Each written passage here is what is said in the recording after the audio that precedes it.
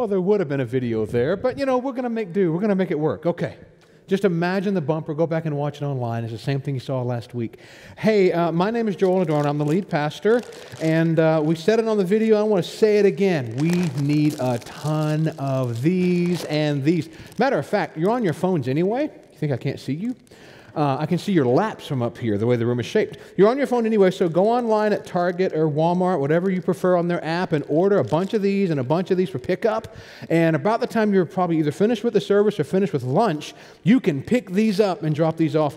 We're about 40-something% of the way there on both of these items. We figure we need thousands upon thousands. We're recycling the eggs this year, so the children will hunt for the eggs, turn in the empty eggs, and then we give them like a little grab bag of candy that they'll take with them. That's how we're able to make sure that the children that need allergy-sensitive candy can get it without having to deal with, melting chocolate out in the yard. So that's why we need so much. That's why we're also going to save these year to year, and we want to have a few extra in case we do lose them. It's going to be incredible. So hopefully you place those online orders, and it'll be ready, I'm sure, by the time you're done with lunch.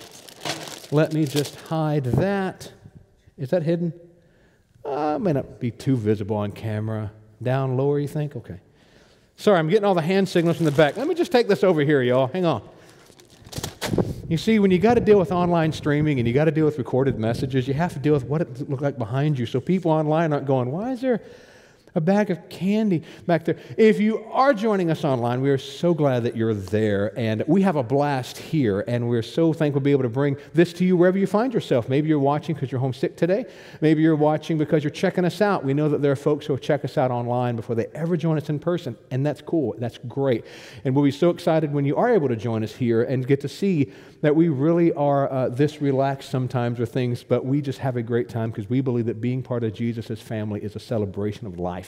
And so we love to live that way. So we're glad you're there, and we can't wait till you are here. So I want to start the message today talking about secret sin. Secret sin, those are those things that we do that we think it doesn't affect anybody else. We do it, and we think, okay, it only affects me. And then after a while, we actually think it doesn't affect me. We have these sins that we participate in that we go, well, I'm not going to let other people see this because they think it's bad, but then I don't think it's all that bad because, if I thought it was all that bad, I probably wouldn't do it.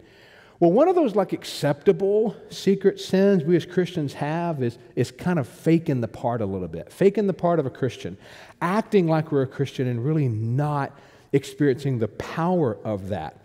We can get really good at going through the motions, but then we sometimes forget about everything else that Jesus has called us to be. We forget about the behavior part, and we just simply kind of, we fake it. And the problem is, as we've talked about through this series, is that we can fake things to the point that we fool ourselves, and we begin to think that we're actually doing the right thing when we're not. And I fear that what a pastor of long ago said, he stood in front of his congregation of thousands of people, and his opening statement to his sermon was, I fear that upwards to 70% of you are going to hell if you were to die right now. And he said that because the reality is a lot of people are going to miss heaven by 18 inches. They're going to know all the right stuff, but they're not going to actually have anything in their souls. It's just actions. So roughly once a year, we do a series like this. This year it's called Bad Religion. One year it was called Burned. It's just this idea that we have to sometimes stop and go back to what does it mean to be a believer in Jesus, a disciple of Jesus? What does that mean to walk that out, flaws and all? And today we're really hitting that one when we talk about faking it, because we're going to really talk about the fact that our flaws, the very thing we're trying to cover up, is exactly the stuff we need to bring to Jesus anyway. We're in Luke chapter 11 for that conversation. Luke 11, starting at verse 37 and going all the way down through verse 3 of chapter 12. And in the Pew Bible there in front of you, it's page 710. So it's 710 in this Pew Bible. And if you do not have a print Bible of your own, please keep this as a gift. We love nothing more than to come through during the week and restock these because it means you've taken them. Or it means maybe you've taken one because you're going to give it to a friend or a neighbor. By all means, walk out of here with a stack of them. That would be incredible. But whether you're taking it to borrow or taking it to keep, page 710 there, words are also on the screen. You can look it up, and this is what I would prefer you to do. Look it up in your own Bible, print or electronic. I don't care which. Just get into the Bible so it gets into you. Ooh, some of you remember from last week. Okay. Whew. Good. Now, let's dig into this, starting here at the first two verses of this text. Luke chapter 11, verses 37 and 38. It says, when Jesus had finished speaking, a Pharisee invited him to eat with him. So he went in and reclined at the table. But the Pharisee was surprised when he noticed that Jesus did not first wash before the meal. Now let's deal with the first things first. This washing had nothing to do with hygiene. Okay, this wasn't like, Jesus washing his hands with soap and water before he's having a meal. This was a ceremonial thing that the Pharisees had decided people needed to do in order to symbolically wash away the defilement from being in a sinful world. It was just something they made up. It wasn't in the Bible. They just made that part up. Now let's go back another step. Who are the Pharisees? The Pharisees were a social, religious, political party that existed at the time of Jesus. They were some of the leaders of the Jewish people under Roman occupation, but they were like the theological conservatives of their day. They were us. They believed that the Scriptures were God's Word and that they should obey every word of it. We believe that too. They believed that you should live a holy life. We believe that too. They believed that the only way to please God was to live in such a way as to live a life that was separate and to show that there was something different about us. Well, to a large degree, we believe that too. Where the Pharisees had gotten sideways is a few hundred years prior, they had begun to add things to the Bible. Whereas God would say, don't work on the Sabbath, they said, well, you can only walk so many steps on the Sabbath and then it's work. Or they would say, well, you can maybe wash the dish, but you can't dry it. I mean, they would just create all these extra laws that people had to obey. And it just became so burdensome and cumbersome on people because they become so obsessed with outward purity. So that's why the Pharisee that invited Jesus into his home is sitting there, and that's why he was shocked. He was offended even that Jesus would not participate in this ceremonial washing of his hands to remove the defilement from messing around in a sinful world. And so then Jesus looks at him, and he says this. I laugh because it's just like this guy is shocked and offended. And here's Jesus' response, verses 39 through 44. The Lord said to him, now then, you Pharisees clean the outside of the cup and dish, but inside you're full of greed and wickedness. You foolish people. Did not the one who made the outside make the inside also? But now, as far as what is inside you, be generous to the poor, and everything will be clean for you. Woe to you, Pharisees, because you give God a tenth of your mint, rue, and all other kinds of garden herbs, but you neglect justice and the love of God. You should have practiced the latter without leaving the former undone. Woe to you, Pharisees, because you love the most important seats in the synagogues and respectful greetings in the marketplaces. Woe to you, because you are like unmarked graves, which people walk over without knowing it. Now, woe is a symbol, a word meaning judgment. It's a way to throw judgment on them. It's also an expression of sorrow and grief. Jesus isn't happy about saying these things, but it is the truth. This is what they had made of Judaism. This was what they had created. This was the system they had so established that Jesus, the Son of God, is going, you've gotten some of it right, perfectly right maybe, but you've missed the other part of it. You've missed the whole other half of this. You've missed the behavioral part that actually changes how you think and how you feel, and thus will change how you act. You see, it's not just that we should be focused on the outward appearances. That's what they did. Their outward appearance was seeking perfection, and it impressed people. But Jesus was not impressed. Now, it wasn't just this Pharisee and a few people sitting around. There were some others there too. Verses 45 through 54. One of the experts in the law answered him. Now, these experts in the law would be like biblical attorneys. These were experts in the Old Testament law. These were like the combination of attorney and PhD of theology. These were the big heads, These were the walking brains on a stick that helped the Pharisees figure stuff out. And boy, they sometimes made things really, really complicated. So one of these experts in the law answered Jesus and said, "Teacher, when you say these things, you insult us also."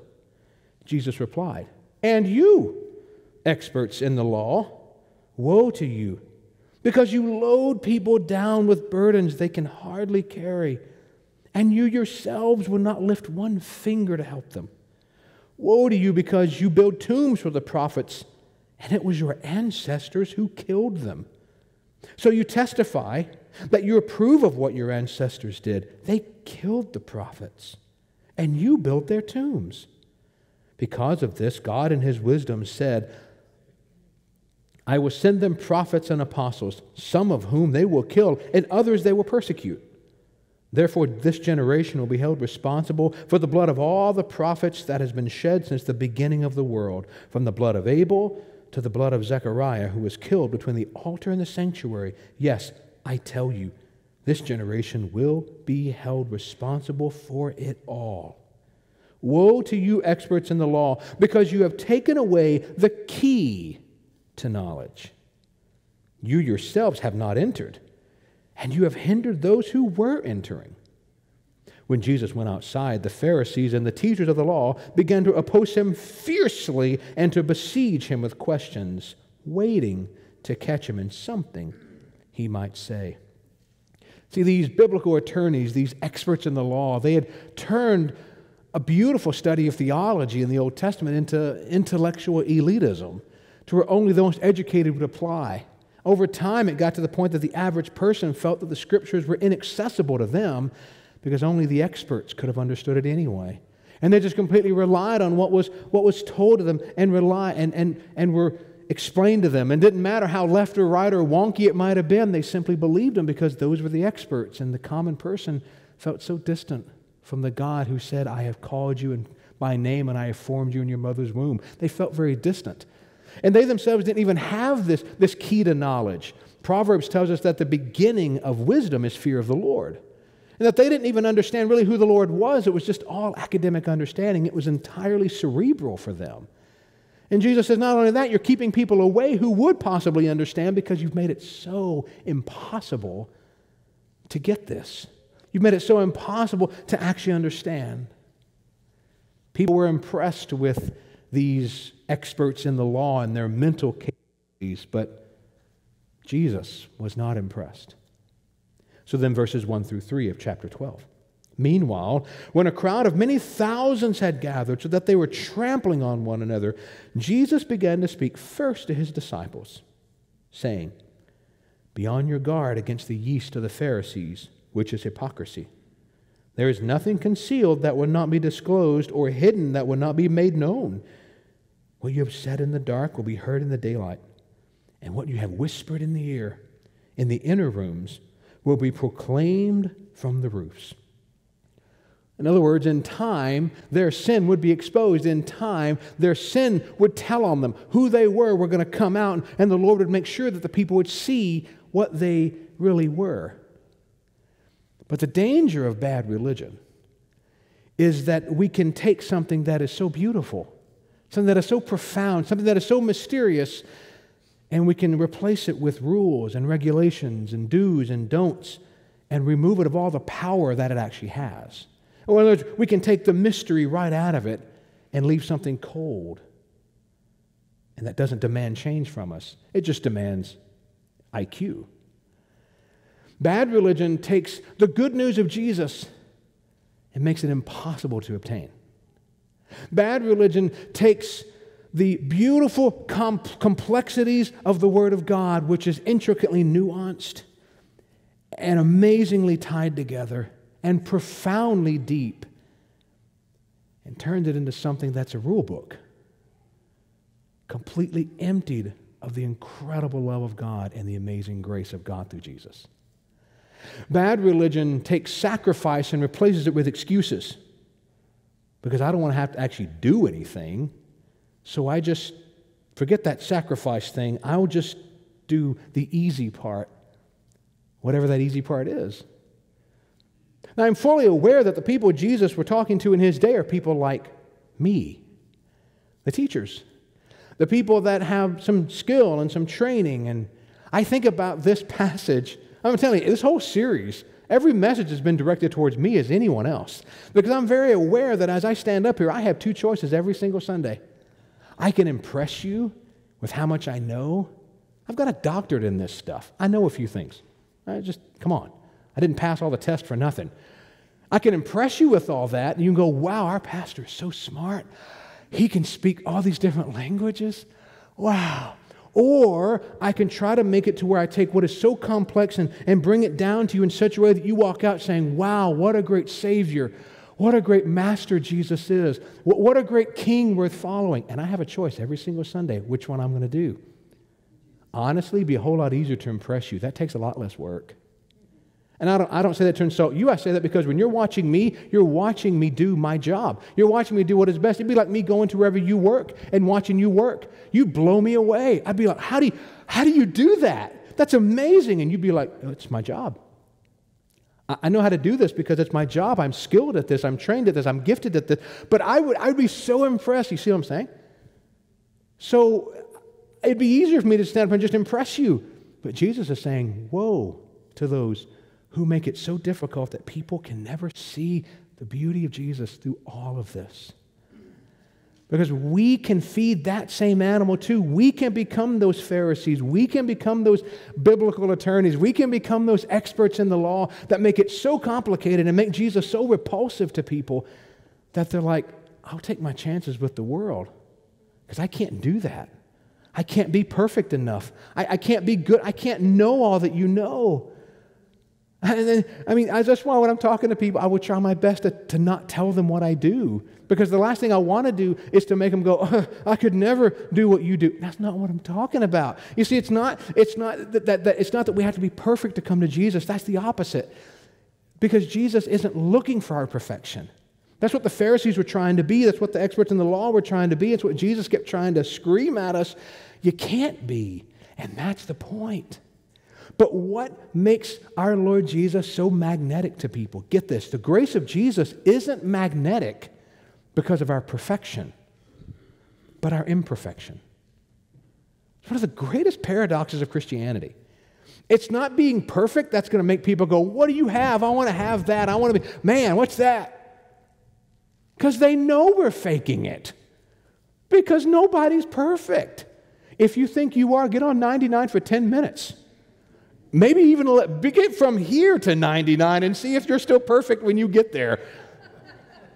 Some days I wake up, I'm like, okay, Lord, so far I've not sinned, I've not had a bad thought, I've not, cursed anybody. Lord, I'm good, but I got to put my feet on the ground and get out of bed, and I'm going to need your help from here on. We're not perfect. But that's not what makes Jesus magnetic. He's perfect. We're not. What makes him magnetic is that we are imperfect and that he loves us and he takes us and he cleans us up, that we're not where we need to be. Oh, heavens, no, we're not. But praise Jesus, we are not where we were. We have come a long way. Yeah, you can clap for that. Jesus has done good in our lives, yes. But it's not our perfection that makes people want a piece of Jesus. It is the fact that we're flawed. But they can see that we're less flawed than we were. And then they go, what are you doing?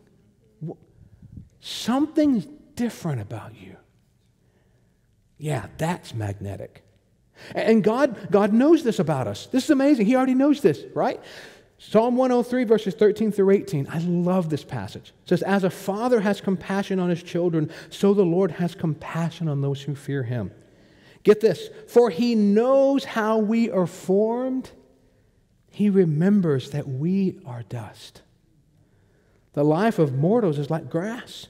They flourish like a flower in the field. The wind blows it over and it's gone, and its place remembers it no more. But from everlasting to everlasting, the Lord's love is with those who fear him, and his righteousness with their children's children, with those who keep his covenant and remember to obey his precepts. I love that. The grace of Jesus isn't magnetic because of our perfection, but our imperfection. He's not excusing sin in our life. He's not. That's not the point. Don't walk out and say, well, Joel just said it's okay just to live a life of sin. No, the Bible covers that too. God forbid. But it's saying that we have to stop acting like we're perfect. I've said this 1,000 times. The world doesn't care that we make mistakes. They care that we lie about it and act like we don't. Because they know that's not real. But what makes Jesus magnetic to people in our lives is the fact that we're imperfect. So part of the solution for getting past all this is something that actually late 19th century, early 20th century theologian J.C. Ryle said. He said, the cure for self-righteousness is self-knowledge. Think about that. The cure for self-righteousness is self-knowledge. In other words, when I actually know what I am, and I'm honest about that, and I recognize that I'm not perfect, and I've got sin that I entertain far too much in my own life, there's not room for self-righteousness anymore.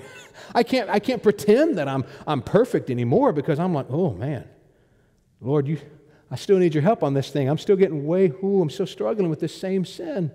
It's still kicking me. I got no place to be. I have no room to be self-righteous now. I love that quote. I love that quote. The cure for self-righteousness is self-knowledge. Because the grace of Jesus isn't magnetic because of our perfection, but our imperfection. So instead of living in the darkness of faking it to the point of being exhausted, because it's hard to live a double life. That's tough.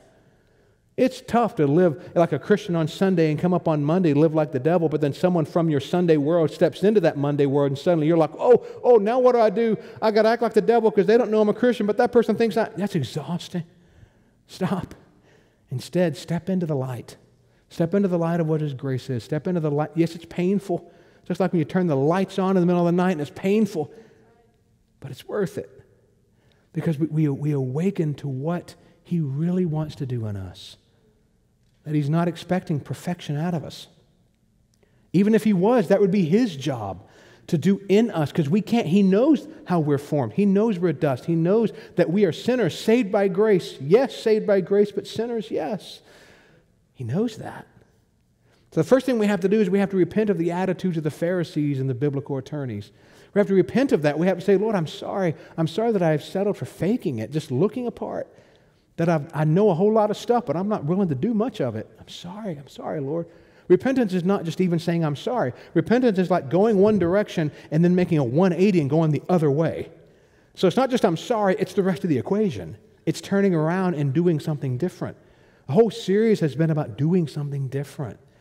Our whole Global Focus Month is about making sure that we see our calling to the nations, but to also see our calling to the nations next door.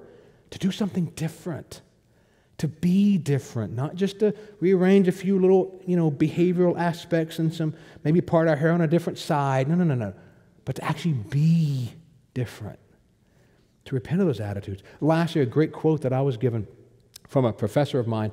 He said this, he said, as disciples of Jesus, don't model perfection, model redemption. Model redemption. I mean, that means when you're in front of your friends, don't model perfection, model redemption. You are redeemed. Not perfect, but you are redeemed. When you're in front of your family, don't model perfection. If I ever thought I was perfect, ask my wife. She's going to tell you real quick, yours truly is not perfect. But I can model redemption. Amen. I can model the fact that when I make a mistake, I go back and say, that was really dumb, I'm sorry. That's redemption. Perfection goes, I didn't do anything wrong. You want to have marital trouble real quick, guys? Never apologize.